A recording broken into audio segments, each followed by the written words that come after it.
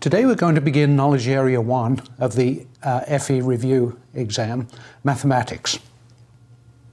And here is the outline from the reference handbook. These are the topics covered: analytic geometry, calculus, roots of equations, vector analysis. But this doesn't cover very well the actual topics that I think are most likely going to be important. So this is the outline that I will follow: analytic geometry and trigonometry, algebra, vectors, series, calculus, and then differential equations. So here again is the outline, and in this segment we'll start looking at analytic geometry and trigonometry. In particular, we will first of all do an overview and then look at simple equations of straight lines, then polynomials and conics, and trigonometry. And in this sector we'll just look at an overview first of all, and then equations and properties of straight lines. Now, the FE Reference Handbook contains many topics related to mathematics, and here is just some of them here. It first starts talking about discrete math and symbols, and then directed graphs, diagraphs, goes on into finite state machines, and then characteristics, injectives, surjectives, bijectives, etc. But generally, although these things are listed, I don't think they're going to be important topics, and I very much doubt that they're going to be covered in the exam, so I won't cover them here. Instead, let's start with some very simple things: the equations of a straight line.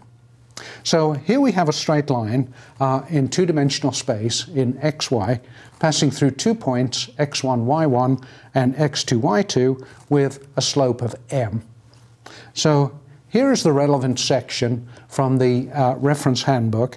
They give general forms of this equation, standard forms and relationships to form a line passing through 2 points, and reproducing them here. First of all, the general form of the equation of a straight line is ax plus by plus c, where a, b, and c are constant coefficients.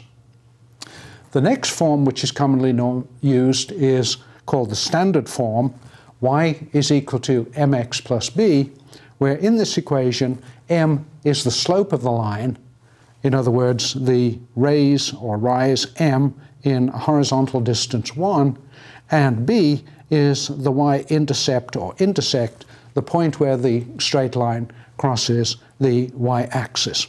So in this case, of course, m is negative. The slope of the line is negative for this example. Another form is the point-slope form, which gives the equation of the line of given slope m passing through a point with coordinates x1 and y1, as shown here.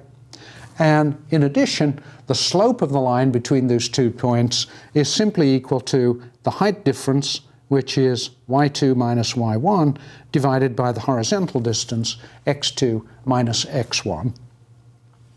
And some other important points to remember are that the slopes of parallel lines are equal, and the product of the slopes of 2 perpendicular lines, in other words, which are at right angles to each other, is equal to -1.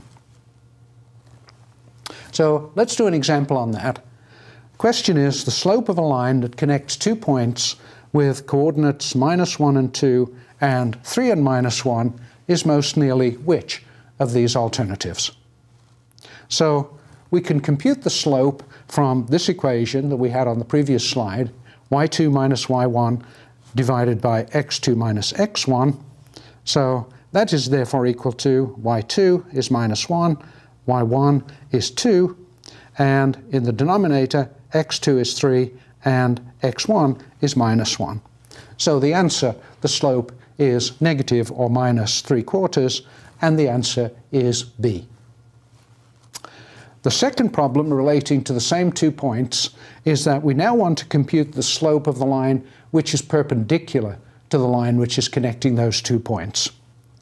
Which of these alternatives is it? So in this case, we already know the slope of the line of line 1. We've already calculated it here. I'll call that m1 is equal to -3/4. And the line which is perpendicular to that, m2 is -m1 over m1, because the product of those two slopes is equal to -1 if they're perpendicular to each other. Therefore, the slope of the line which is perpendicular is equal to 4/3, and the answer is B. Next example, the slope of a line whose equation is given by y plus x equals 2 is which of these? So first, it's easiest to just write that equation in the standard form, y equals mx plus b. In other words, in this case, rewriting the equation, we have y is equal to minus x plus 2, from which we see that m here is equal to -1 and b is equal to 2. So the answer is the slope of the line is -1. Next question, the standard form of the equation of a straight line which has a slope of 2 that intersects the y-axis at 3 is which of these alternatives? So in this case, we start from the standard form here, y is equal to mx plus b, because we're given the slope and the intersect. So we see that the slope is 2, in other words, m is equal to 2, and the intercept is 3, so b is equal to 3. So therefore, the standard form is y is equal to 2x plus 3, and the answer is A. Last example, the general form of the equation for a line that intersects the x-axis at 2 and the y-axis at 6 is which of these? So what we're looking for here is the general form of the equation, which is like this: ax plus by plus c is equal to 0. But in this case, it's also convenient to write it in the standard form, y is equal to mx plus b, and we can compute the slope. So here is the picture.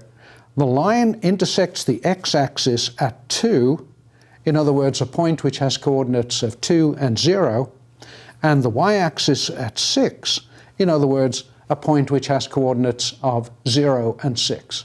So we can take those 2 points as our points 1 and 2, and the slope of the line between those 2 points is again equal to y2 minus y1 over x2 minus x1.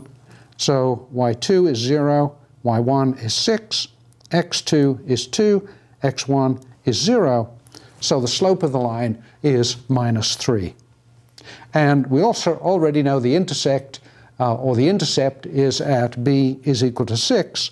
So therefore the equation of the line is y equals -3x plus 6. And rewriting that in the standard form, we have y plus 3x minus 6 is equal to 0. So the answer is C. And this concludes our discussion of straight lines.